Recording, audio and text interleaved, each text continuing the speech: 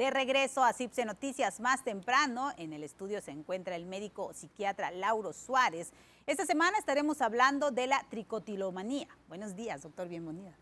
Muchas gracias, como siempre es un placer estar aquí contigo. Doctor, pues para que nos comente sobre este trastorno, ¿qué es?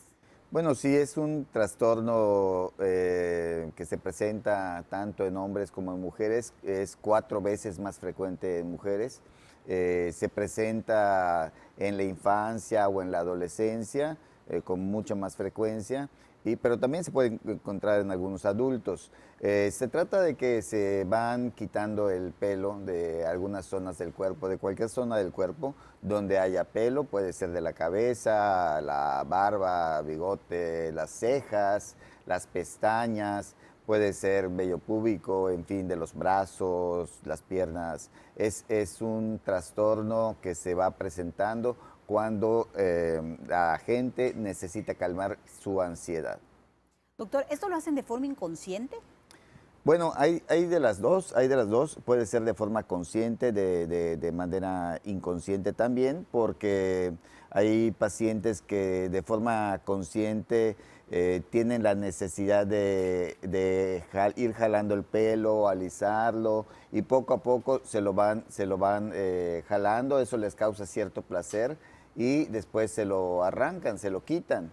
Y hay personas que, bueno, cuando están bajo estrés, y también hay personas que están muy tranquilas, relajadas, viendo la televisión, leyendo, viendo un video, lo que sea, y están haciendo lo mismo, ¿no? Jalando, tirando del cabello, y en ocasiones únicamente es alisarse el cabello o enrollárselo en los dedos, nada más, como si fuera una situación que no pudieran controlar, y posteriormente ya empiezan a arrancárselo.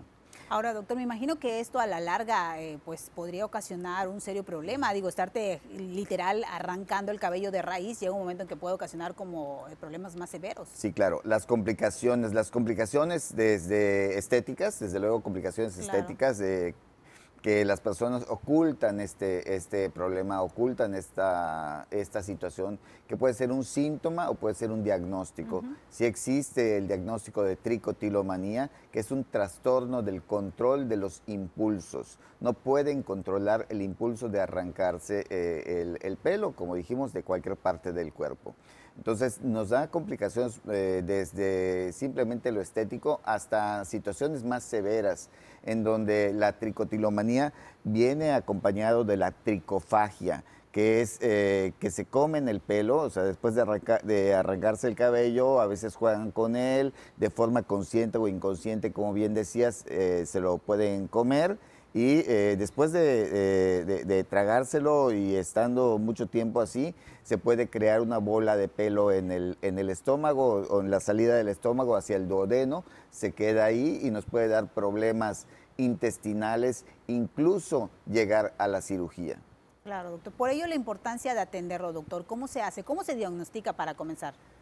Bueno, sí, eso es importante. A veces es difícil el diagnóstico porque se confunde con otros tipos de alopecia o de calvicie o de zonas de calvicie.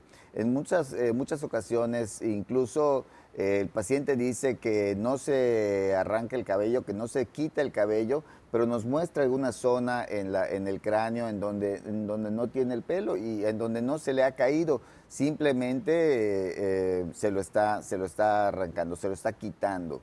Entonces, incluso a nivel psiquiátrico, tenemos que diagnosticar si ese paciente es un paciente ansioso, si tiene alguna otra enfermedad, como pudiera ser algún tipo de depresión, o incluso también cuando los pacientes están dejando alguna droga, alguna sustancia. Al ser la tricotilomanía un problema del control de los impulsos, bueno, tricotilomanía, tricofagia, del control de los impulsos, en ocasiones estas personas tienen esa tendencia también de usar algún tipo de droga, algún tipo de sustancia, y al querer dejar el hábito, pues toman este hábito de la tricotilomanía. Por eso decíamos de forma consciente o incluso inconsciente. El problema es cuando algún paciente ya encuentra cierto placer en hacerlo. Y es como comentábamos la semana pasada, ¿no? Es un tipo de autolesión. O son autolesiones que no se valoran mucho, ¿no? Por eso es que ahora estamos retomando un poquito el tema de la tricotilomanía. Es difícil el diagnóstico, pero no es imposible. Aparentemente es muy sencillo, pero el paciente lo oculta y lo puede ocultar durante años.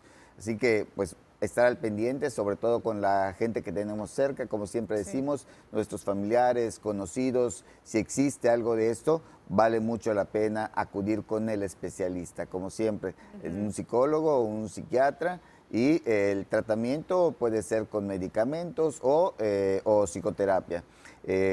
Lo más recomendable es ambas cosas.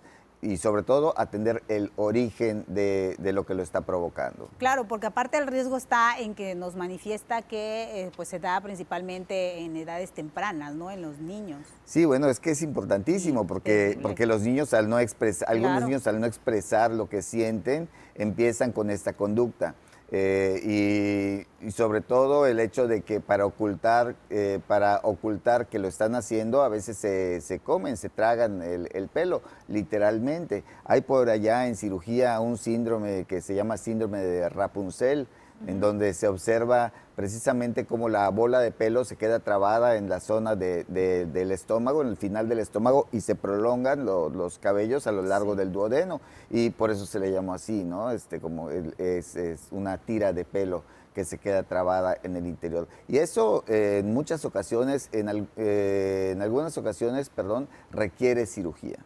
Así es, pues ahora sí que le agradecemos muchísimo el tema, otra vez más volvemos a repetirlo, los especialistas son los indicados, pero nosotros como papás tenemos que estar siempre preguntándole a nuestro hijo cómo se encuentra, qué siente, y pues acudir también a un especialista, llevar al niño a un especialista, porque a veces hay tabú en ese sentido, ¿no? Es pequeño, no pasa nada. Desde luego, ¿no? Si tienen cierto temor, primero con el psicólogo, no hay ningún problema, ¿no? No tienen que ir directo con el psiquiatra, pero un psicólogo que esté bien entrenado en estas cuestiones, profesional, con seguridad les turnará con el psiquiatra si fuera necesario. Perfecto. Doctor, muchas gracias por estar con nosotros. Encantado, como siempre. Aquí le esperamos. Como siempre, con mucho gusto. Gracias, doctor. Nosotros tenemos más información, nos vamos a ir con Humberto.